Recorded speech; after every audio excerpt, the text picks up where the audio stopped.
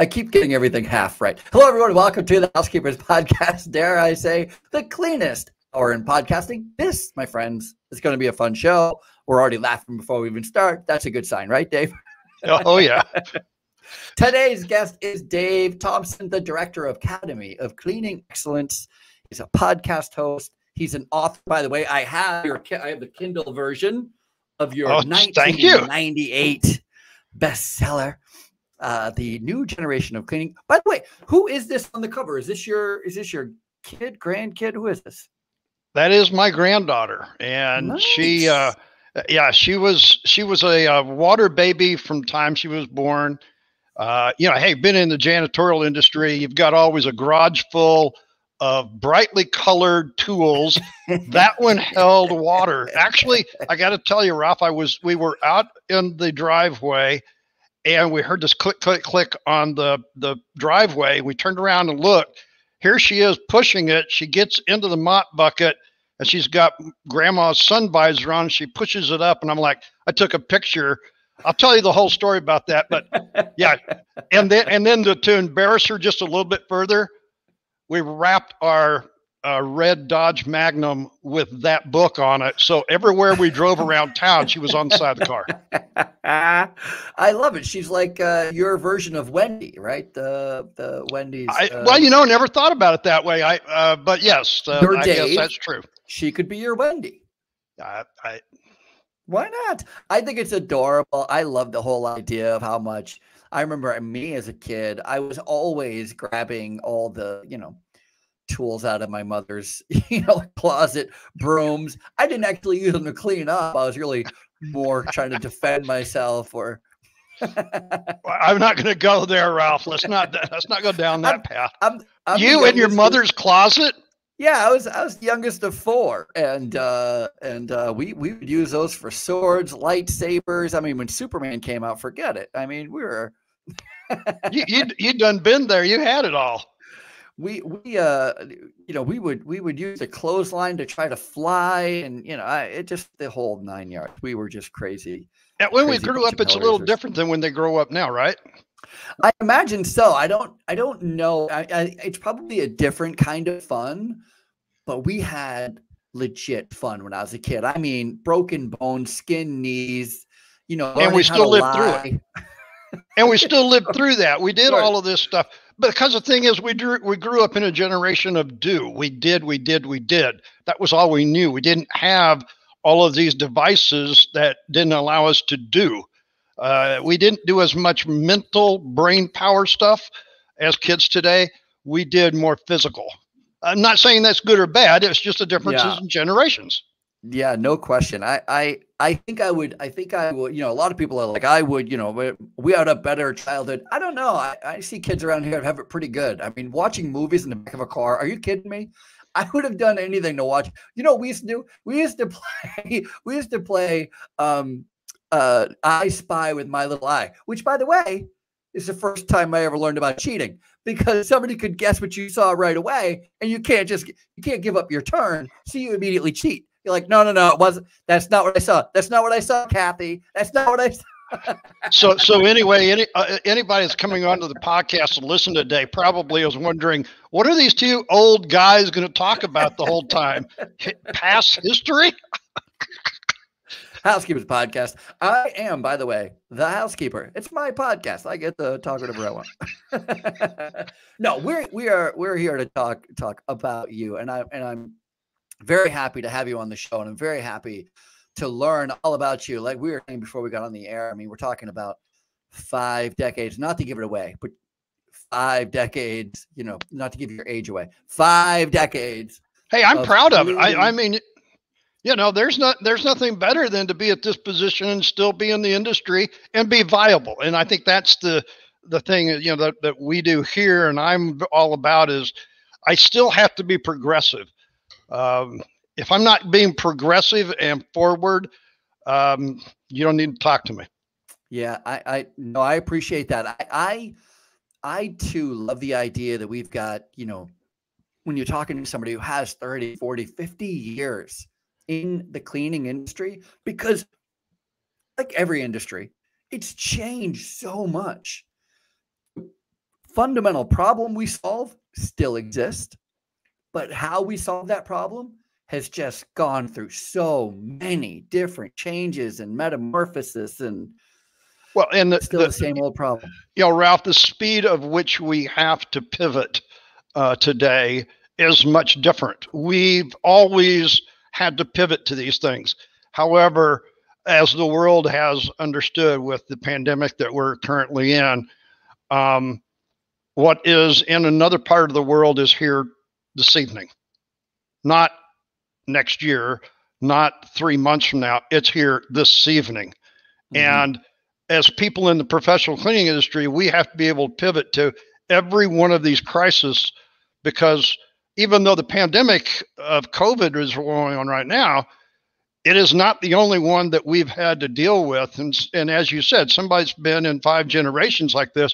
I dealt with a number of different pandemics. While they weren't pandemic in size and structure as far as the world was concerned, to that community where they were happening, they were.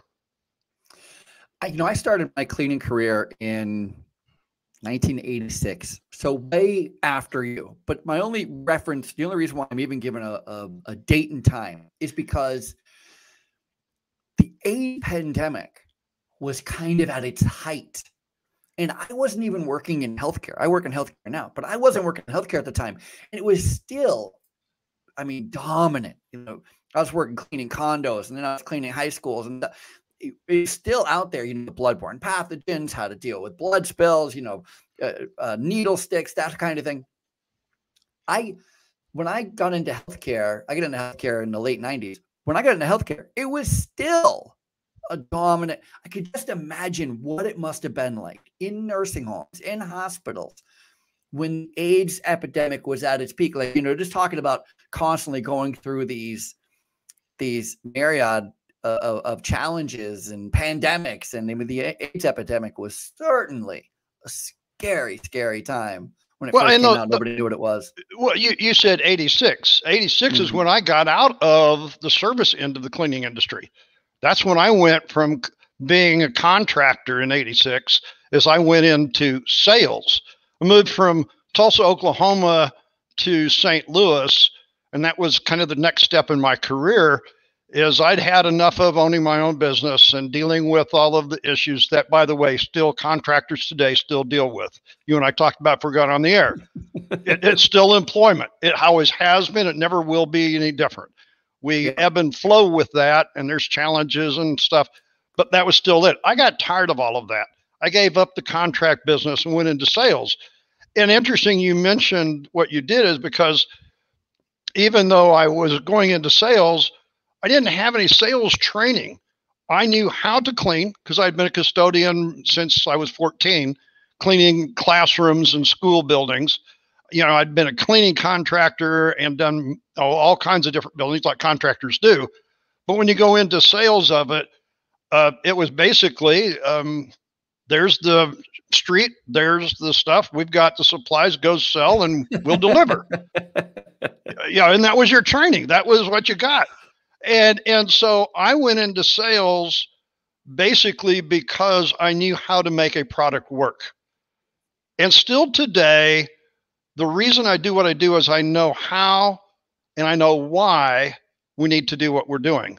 And I think that is probably the best thing that I ever did, was I actually learned that part of it before I went into sales, because then I could actually help the customer get the results, because they didn't care what supply they bought. Really, come on. Nobody really cares what supply they bought, as long as they get the result they're after. But most people don't really understand why they're needing what they're needing, and actually how to get what they're getting to get the result. And so 35 years later. And quite honestly, we don't care. We don't care. I remember to the biggest extent, you're correct. I remember listening to somebody recently. They were talking about how a nursing home administrator is demanding that they add staff in laundry. And, they're like, well, we have to add staff because the administrator is demanding that we add staff in laundry. And I said, the administrator doesn't want to have more staff in laundry. Oh, that's what she's saying. You should listen to her. You have to read between the lines. No. The administrator doesn't want laundry issues. Her only answer is, you must need more staff. Right. And so the easiest thing is to throw more staff at it. And yeah, but she's not out there. Yeah, she's not out there just trying to get more staff. She's like, the laundry's not working. All right, I just want more. I want my laundry to work. Yeah, that's it. And I think that was the thing that I learned earlier in the sales career.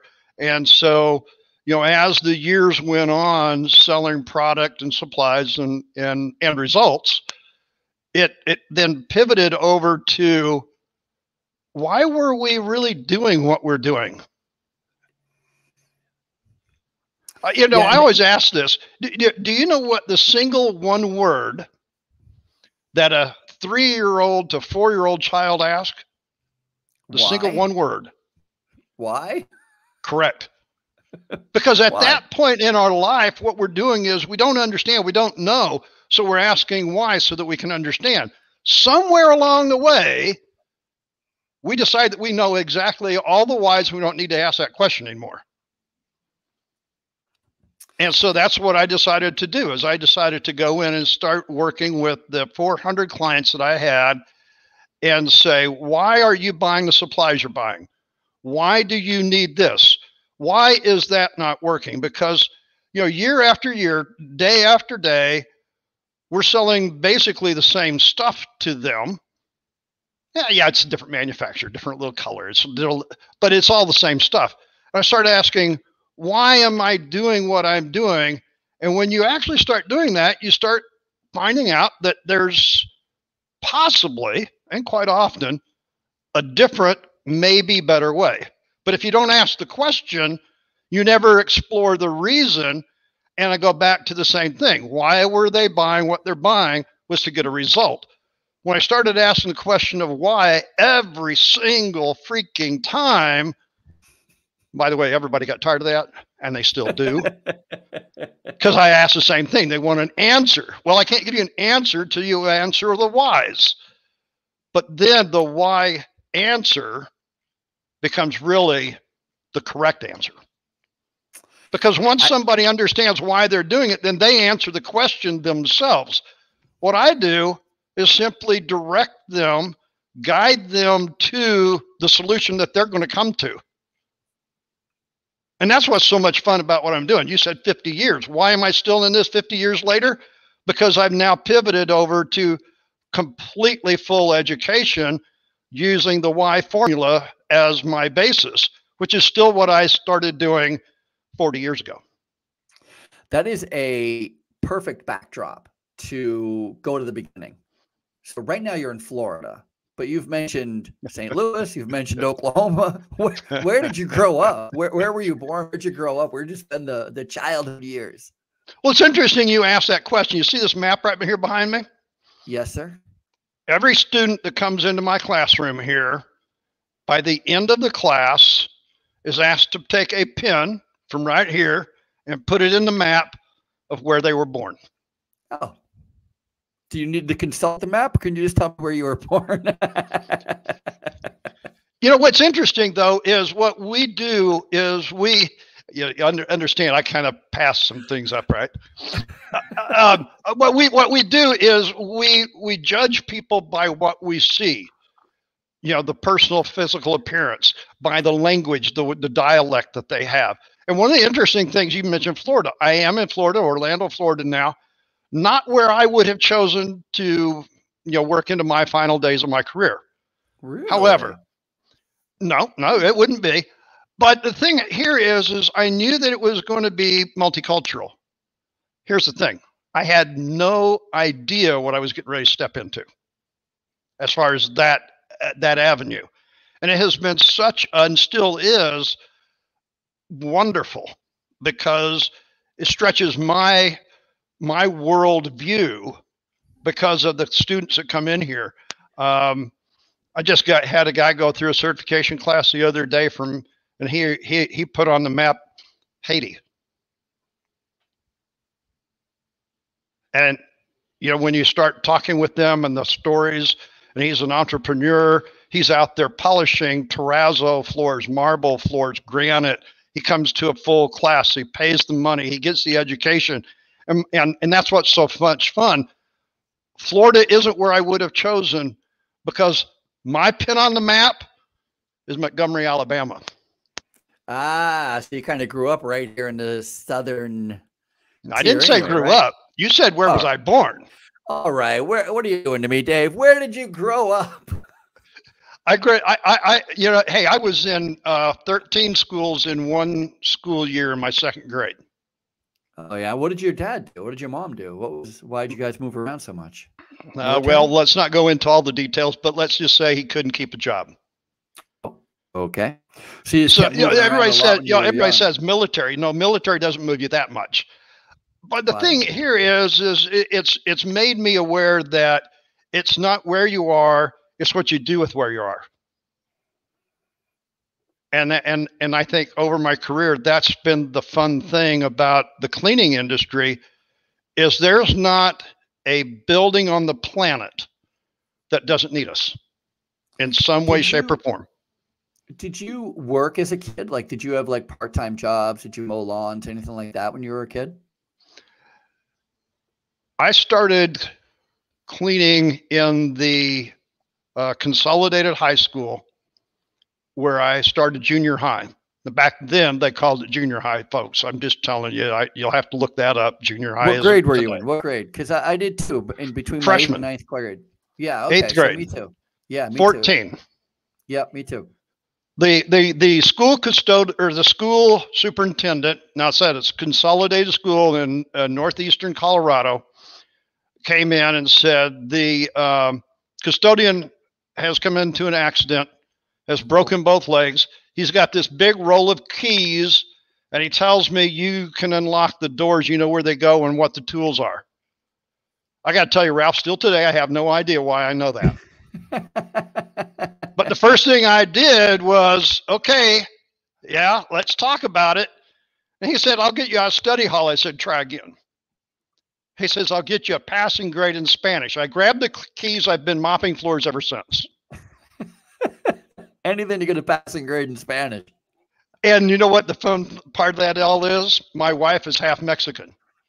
I'm the token gringo at family reunions. I understand nothing. But the thing is that's the way I started my career in the cleaning industry at 14. Now, yes, I mean, I've done other things in the, I guess it would be the late 70s. I decided that I was working, part-time or full-time at an equipment rental facility. I was the manager of equipment rental for construction stuff. And my dad was on the city council in the local small town north of Tulsa, Oklahoma.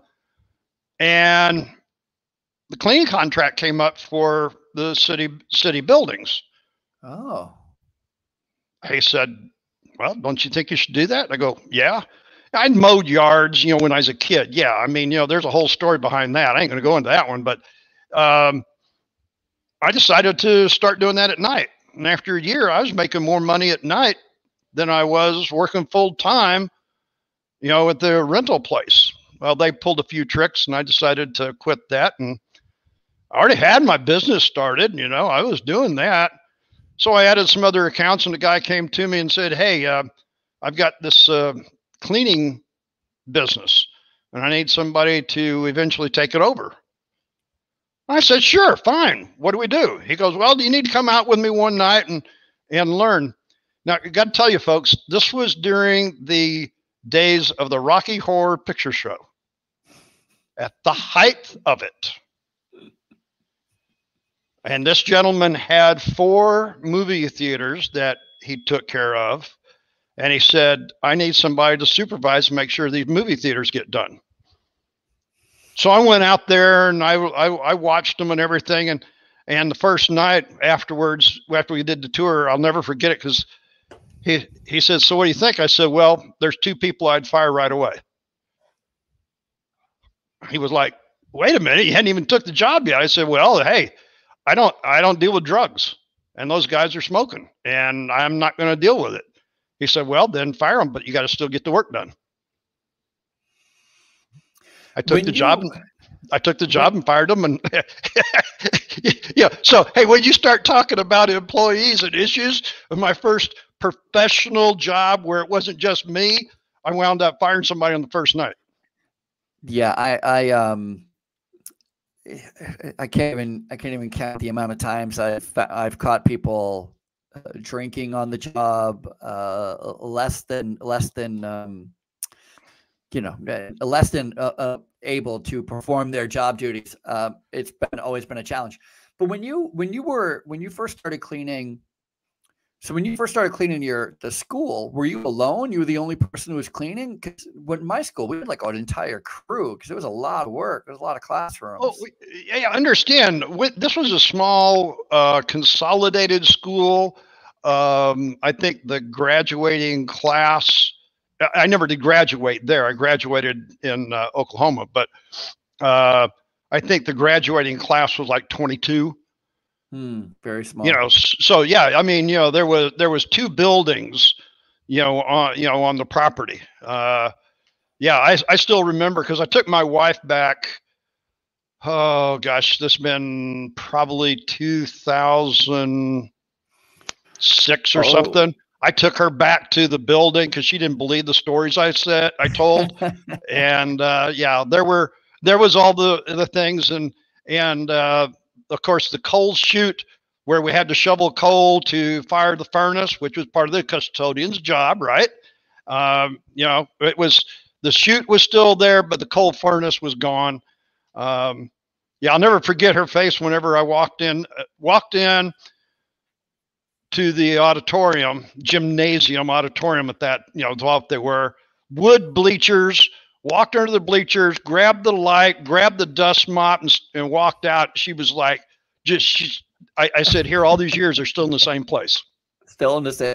Well, once you find a good place to put your equipment, that's where it goes. It's usually under a stairwell somewhere anyway. Bleacher stairwell. Yeah, and she said there's no way that you could have done that without somebody being there to teach you to, so all of those stories had to be true. I said, yeah, it's been my life. I embrace the fact that I've been a custodian all my life. Did I choose it? I guess I did because I accepted, right? Yeah. So yes, I chose it, but it has been a wonderful career. I mean, and look at me. Now I educate students from all over the world, literally from all over the world. I had a gentleman from South Africa come here to be in class with me for a week. And I mean, those are experiences that you just can't measure.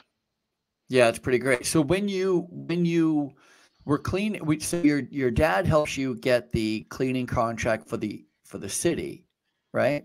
Well, he didn't help. He just said it's available, and that was all he did. That was my dad's style. That was my dad's style, because I got to tell you, the way I start my very first job, you ask, it was lawn mowing. Dad bought the lawnmower, put it in the back of the deuce and the quarter, got his coffee cup and his newspaper out, sat at the end of the street, started reading the paper. And I said, so where am I going to go mow? He says, I don't know. There's 40 houses that way and there's 40 houses over there. I'm sure that by the end of the day, you'll make some money somewhere. And literally that was the way Dad did, because that was, he was in sales for General Electric, and nobody gave him the career. You had to find it. He said, here's your opportunity. So yeah, the cleaning contract was there. Yeah. I think that's the thing about this. Why is it that we all believe we're entitled to something? Most of us that's been in this for decades, like myself and other people I know, we don't wait for somebody to tell us we can do it. You didn't. No, certainly not. I knew what I wanted to do, and I was like, there's got to be somebody who's interested in learning what I know, because I'm an educator, I like to teach. And that's how it happened. I'm like, I will knock on every door until I find someone to go, yeah, I am interested in learning how to sell to commercial cleaning services to healthcare. That's what I do. So the reason I even brought it up is because I'm trying to find out what I'd love to know is, did you got the contract? Was it again one of those small accounts, or you were just doing the cleaning yourself? So you were kind of running the business and operating the business at the same time. When did you start having employees, or was it when that guy came and said, "Hey, I'm looking for somebody. I have a cleaning company. I need somebody"? Was that the first time we actually started to work with other people? Well, I think that's, every small contractor in the cleaning business usually starts with him or her and their spouse Of course, or of a course. family member. And I Yep, did or the a same thing. friend, or yep. Right. I did the same thing. That didn't work. Most generally, spousal job situations in this industry just doesn't work. There's too much together time, and somebody has to take and be the one that has to brunt the solutions, the end. Whenever I started cleaning the theaters with the gentleman, he came to me and said, "Well, I want to get out of this business. So I'll set up a deal with you. Every year that you work, part of your pay is 1/4 of the business. By the end of 4 years, you should own the business."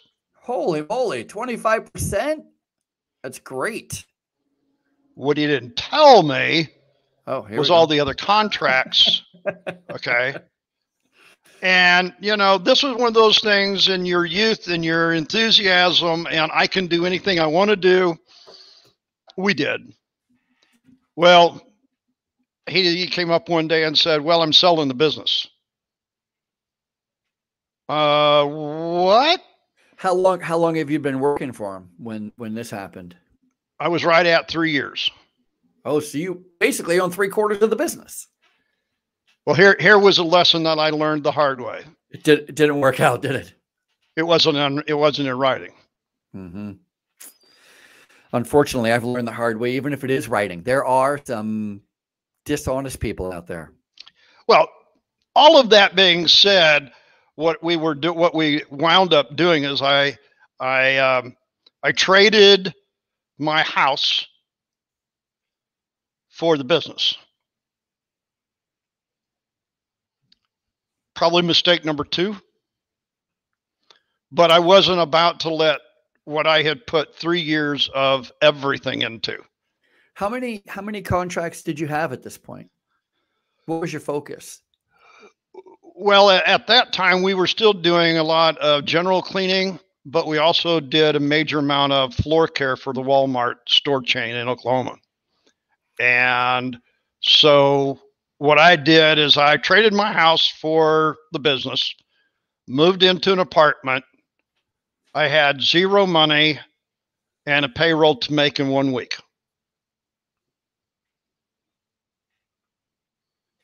Well, by 86, we had moved from the probably 10 Walmart stores to 50. We had moved out of the general cleaning and went strictly into floor care. At that time, in Tulsa, there was a Skaggs, Alpha Beta. We had all of those 24-hour grocery stores. Mm-hmm. So, working at 24-hour grocery stores, then having the floor care teams. We had 4 different trucks that went out every night to different Walmarts all over Oklahoma. There's all kinds of stories I could tell you about all of that. But by 86, I got to tell you, Walmarts generally have some of the greatest floor care ever. I mean, they really look great. There was a good and bad stuff from Walmart. I met Sam Walton several times, actually in the store. Came and thanked us for our work and everything. I'll never forget the one day he came in and he needed a fishing license, and he actually had to borrow money from one of the clerks so they could buy the fishing license because he had forgot it in his bib overalls. I mean, literally, if you didn't know Sam Walton, you would have never recognized him because he was just a regular old Joe whenever he came around the buildings in that time. But it taught me a lot about contracts, about how to bid them, what to look for. And still today, when I do my job bidding class, I revert back to some of the things I did in the 80s because they still are viable. Yeah, absolutely. And you know, what's interesting is I've spent the bulk of my cleaning career in healthcare, and we hospitals may be a little different, but senior care, certainly nursing homes, we bid based on the number of residents or the number of rooms, not square footage, which is completely different than what you would do in a commercial cleaning. Typically, it's all based on square footage. Well, you know, so I've had the experience with school buildings. I had the experience with general cleaning of all kinds of facilities, from manufacturing to printing places to Class A office buildings. To, you know, in Tulsa, we had Movie oil theaters. And we had airlines, movie theaters, yes. So I got all of that experience, and then I went strictly into floor care. And I really liked floor care because I could standardize what I'm doing. I could specialize in what I was doing. And, you know, 80% of what we do is taking care of a floor, even no matter where you're at. 80% of what we spend our time and money and effort on is the floor. So I learned that, like I said, in 86, I got out of it, moved from Tulsa to St. Louis, went into sales. And that's where I moved. My next step in my career was take the knowledge, take the understanding, take what I'd learned, the practical experience and the hard knocks, and then translate that over to how can I help all of these other customers? And that became more education because it was more K through 12, universities, parochial schools, and then you would mix some other customers along with it. But they became my testing grounds for what ultimately I do today. So in 1986, there seems to be like this big, you're going to sell the business and you're going to go into sales. Does that mean you went to work for somebody else and started selling chemicals? Is that cleaning supplies, chemicals, equipment, that kind of thing? Yeah, I walked into St. Louis. I had never been to St. Louis in my life. I had a next door neighbor that had moved from Tulsa to south of St. Louis with AT&T, or no, well, I'm sorry, Southwestern Bell at the time. And he says, I'll give you a room and board for a month, but then that's it. And I said, okay, I'll take it. My wife I'd moved my wife in with my parents, left everything, drove my little Mazda B2000 pickup to St. Louis, and started just looking for a job. And it was kind of interesting because I'm not a conventional person. I just don't do anything that everybody else does. I don't do it the same way. I don't know. I guess it's the way I'm wired. And it served me well, apparently, all these years, right? But, you know, the thing is I was like, okay, how do I actually go to look for a job to move my career and to move forward what I've got? I can't just leave it. I can't do something else. So I went to janitorial supply houses and posed as a new business owner moving to St. Louis, starting his own cleaning company. All right. I had no intention of doing that, by the way. Yeah, that's a nice. So yes, folks, yes, I guess technically I lied. Okay, so just going to get that out there. But the thing, what I was doing is I was interviewing janitorial supply houses. Was my reason for doing it.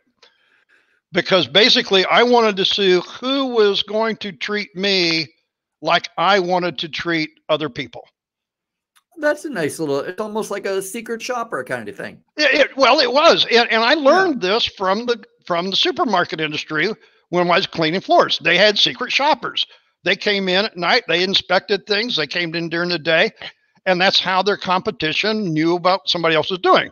So that's exactly what I did. And my reason was to find somebody that would allow me to work with clients and do the things that I knew best, and that was how to deal with people. Luckily, I fell into the right one and had no idea when I took the job that I had walked into the Wallace racing family.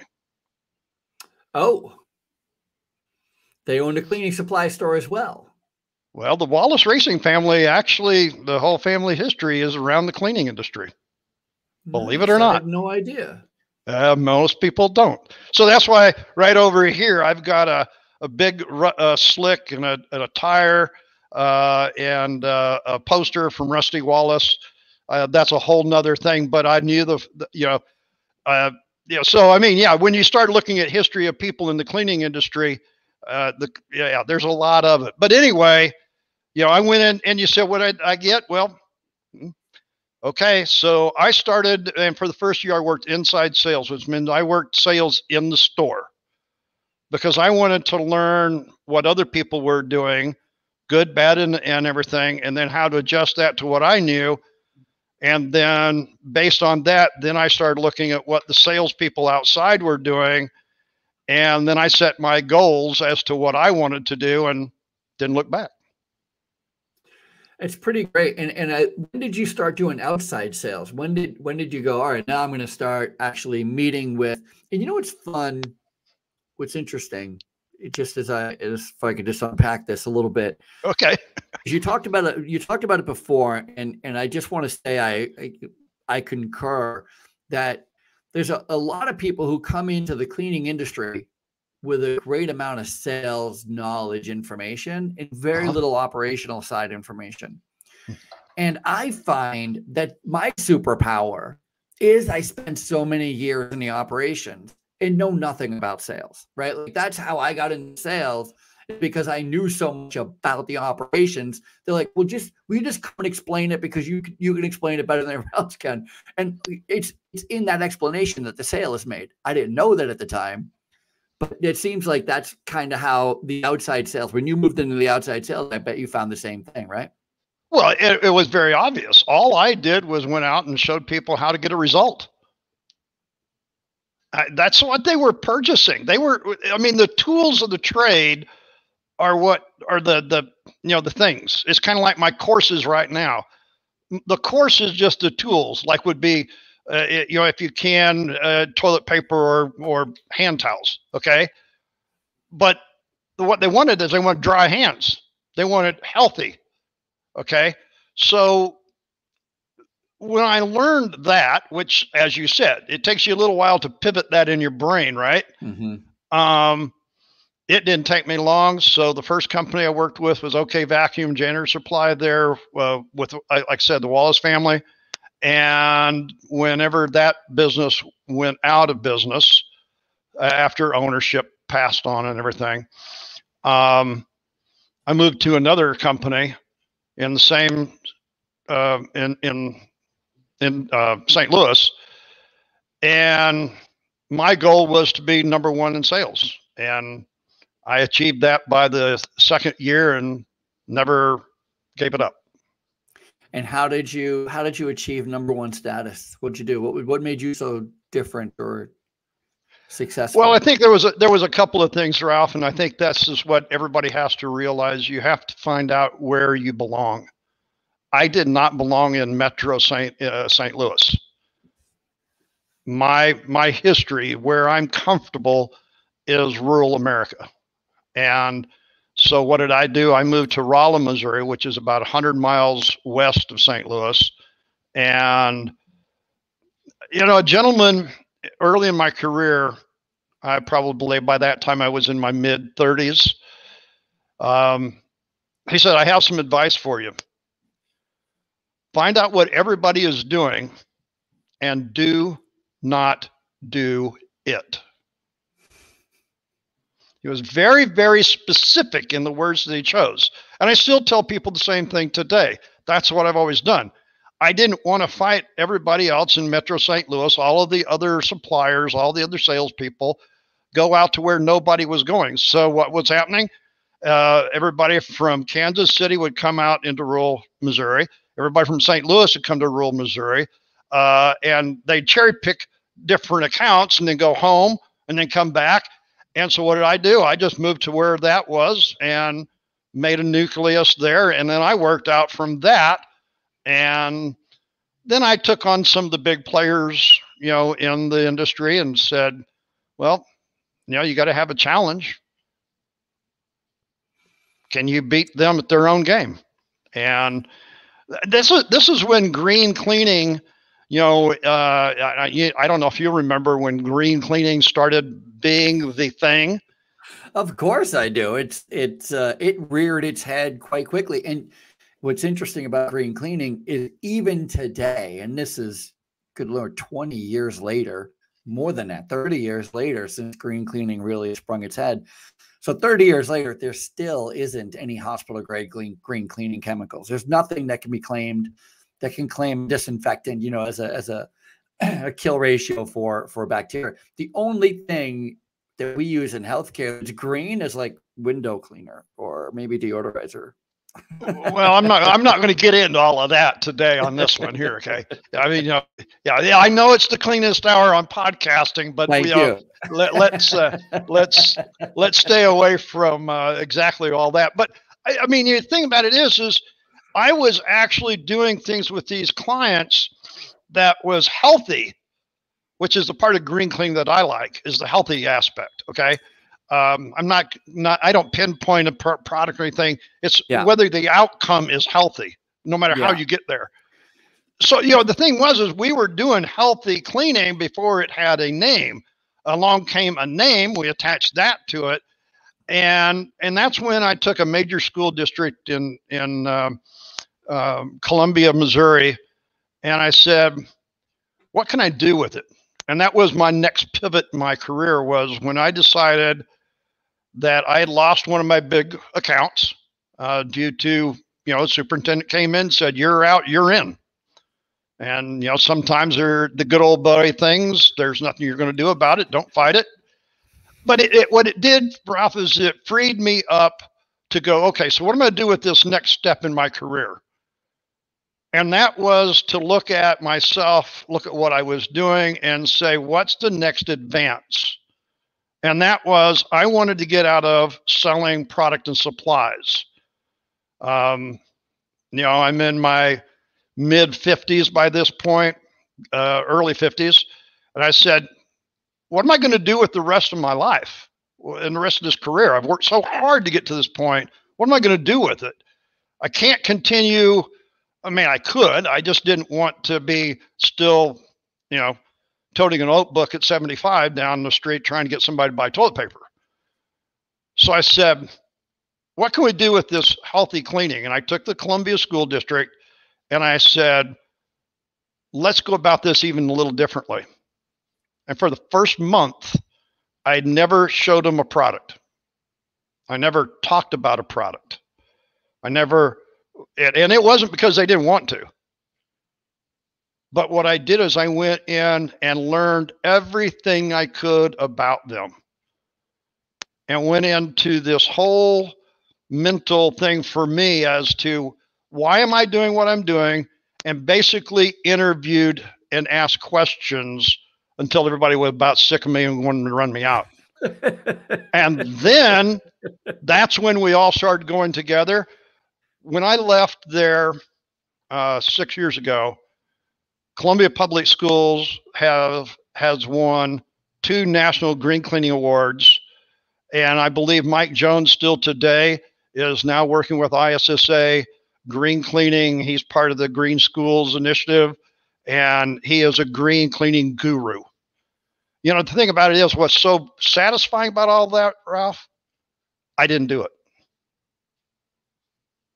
I just guided them where they needed to go and helped them realize a vision that they hadn't had. I'll never forget this, the manager of the department that left. He had been there for 35 years. He retired, and we were having a lunch, the retirement lunch.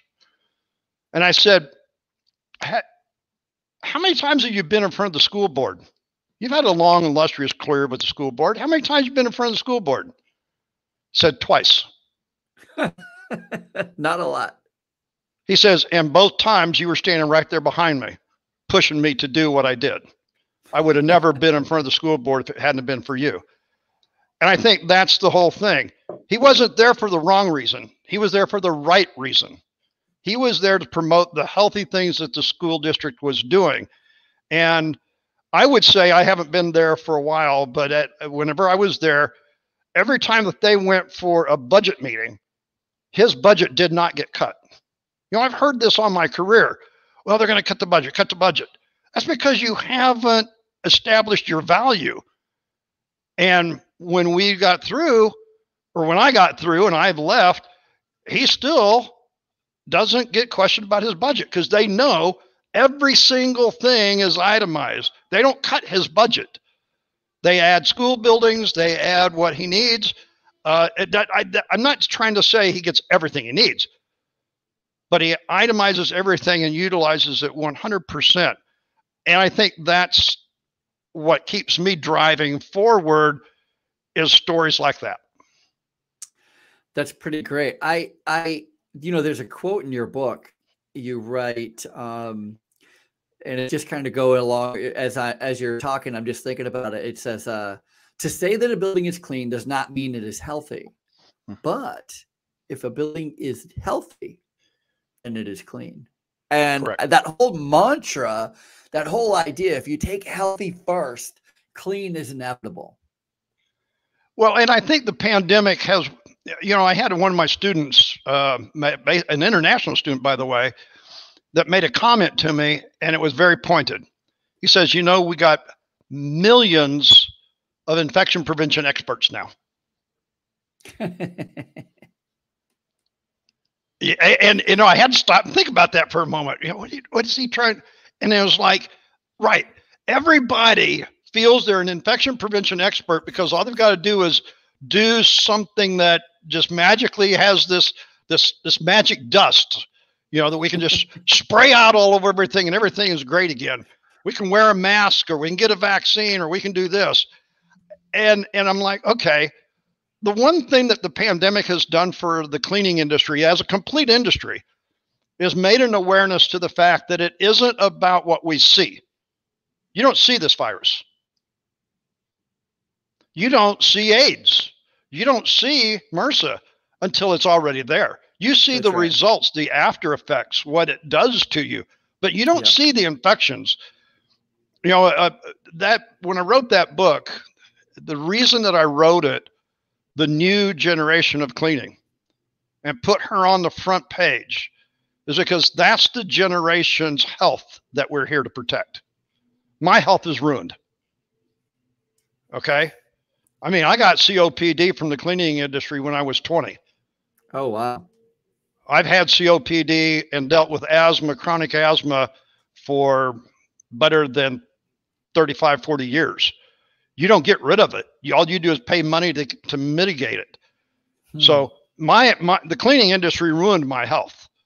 What I'm here to do is to protect that new generation that's coming up. That's her generation. That's the people that come to class and learn. So the reason I wrote that in there is to get people to understand that what we do is not about what you perceive. What we do is to protect you because we are in a war every single day in every single building against an infection that you can't see. And it isn't only one virus. It isn't only one bacteria. We fight that war every day. I tell people in class all the time, we're not cleaners. I wish we could get rid of the moniker cleaning industry. You know what we really are? No, tell me. We're risk maintenance professionals. We manage risk to keep people safe.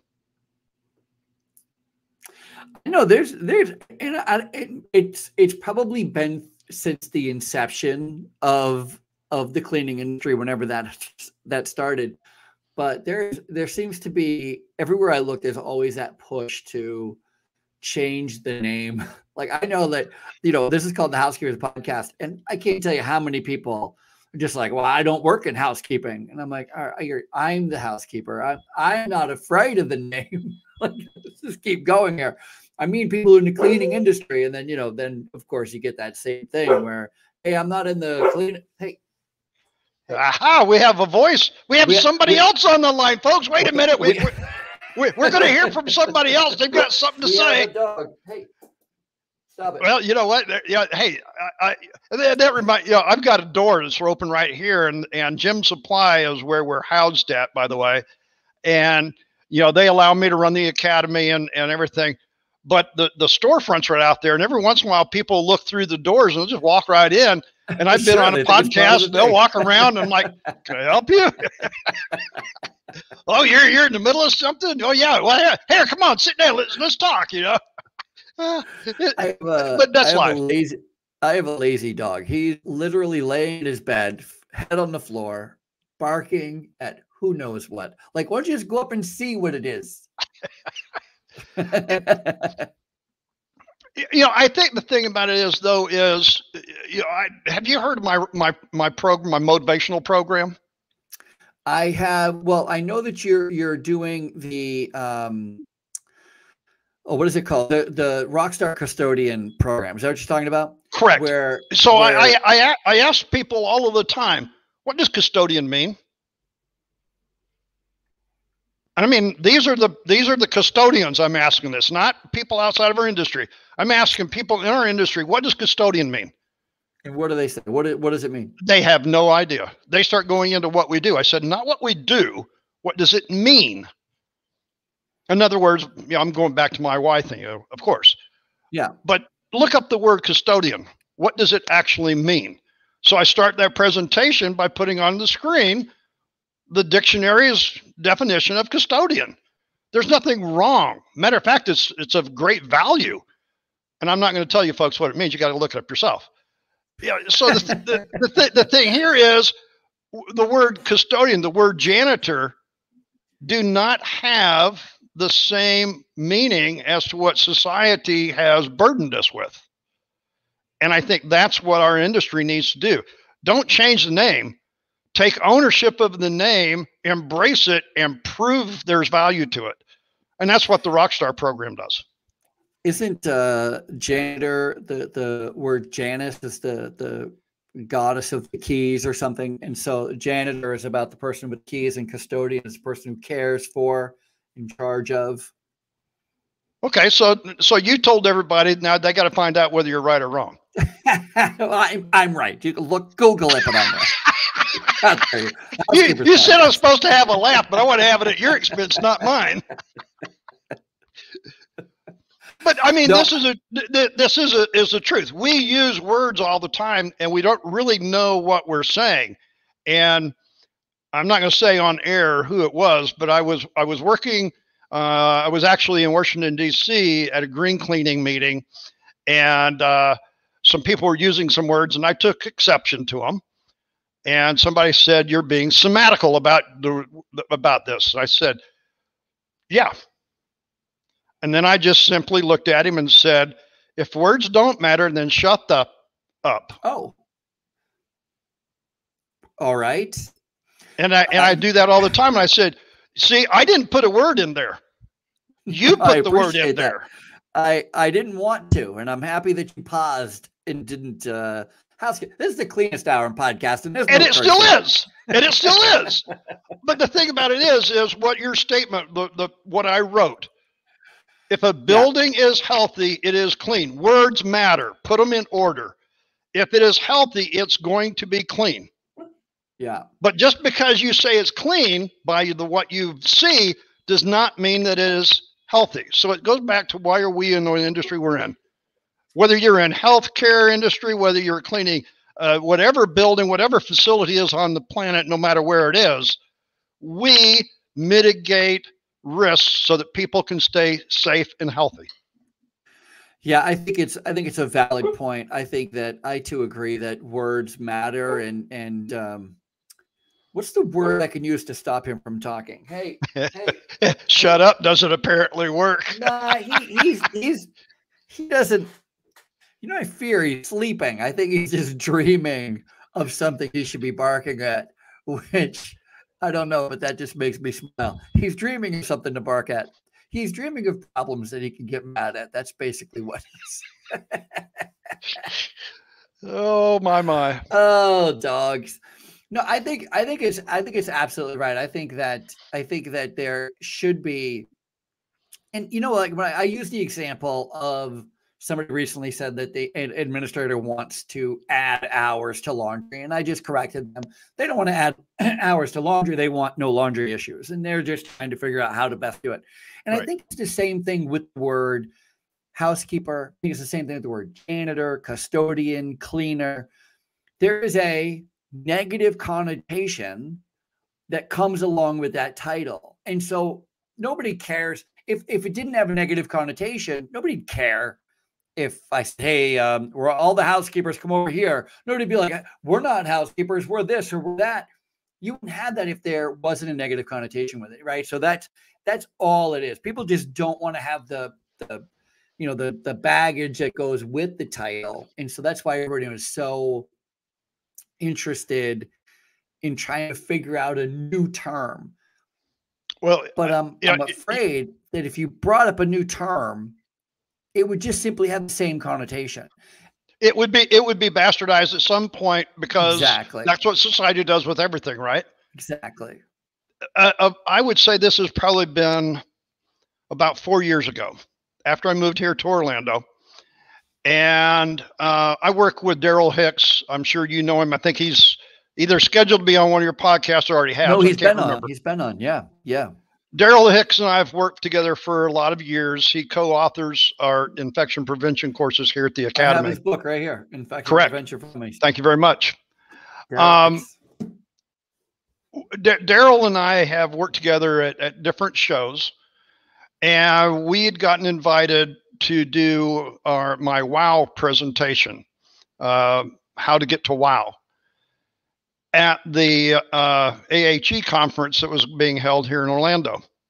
And I submitted my paper to them and everything, and they liked everything, but they said, you cannot use the word janitor. And Daryl looked at me and said, well, what are you going to do? I guess we're not going to go, because that's the key. I mean, everything in there revolves around that word. And I said, okay. I said, they're not going to eliminate me from coming and speaking, but this goes back to the healthcare industry that you're a part of, right? They do not like the word janitor. And what I didn't know at the time was the keynote speaking of that conference was that we're not janitors.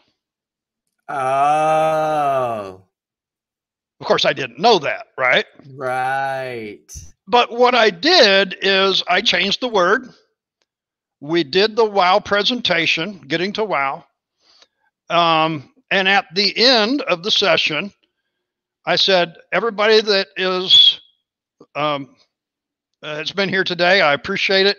And they were asking, where's my card? And I said, I didn't give you a card because I can't use the word during the presentation. Presentation is over. I will stand at the door and I will hand you my business card.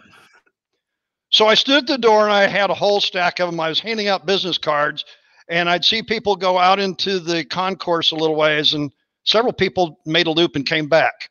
And pretty soon, about half of the people that had been in the meeting were standing outside waiting to talk to me. And I had told Daryl, I said, Daryl, watch what's going to happen.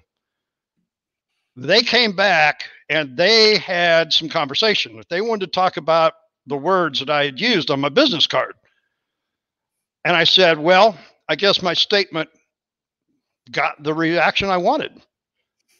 Oh, no, we have a problem with this and everything. I said, see, what you're assuming is that I needed a positive reaction from you. Huh. What I needed was a reaction from you to come and ask me something, because now we can have a conversation. And I think this is the thing is with words. If we don't use words correctly, if we don't, and this is knowledge, right? This isn't the word. It's, my mom always said, it's not how you say it. It's not what you say. It's how you say it. And I think this is the connotation of janitor, housekeeper, custodian, whatever word that you want to use, is how we perceive that. And unfortunately in our industry, we've perceived things by what the public wants to let us. And so that's how come we are devalued. Yeah, I think it also starts with the base pay. And so you make the least amount by being a housekeeper or a janitor or a cleaner. And so if we paid cleaning professionals more, there'd be more of a draw. It'd be more attractive, and we would lose the negative connotation. That's the message of the Housekeepers podcast. Raise the rates. More money to cleaners. That's what well, you know what? I've been told all my life that I can't make the money that I say, but yet, here I am. When they told me that I couldn't make a living selling education because the industry gave it away, I said, it's the most valuable resource that I have. I do not give it away.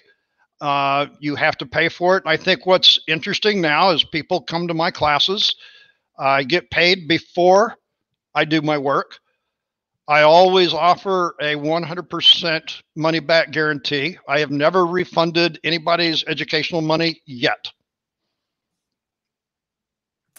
No, that speaks volumes. And I like where you're going with this. I like that you're holding your ground, because I too, and I know a lot of people. I'm in the National Speakers Association, and so we're presenters.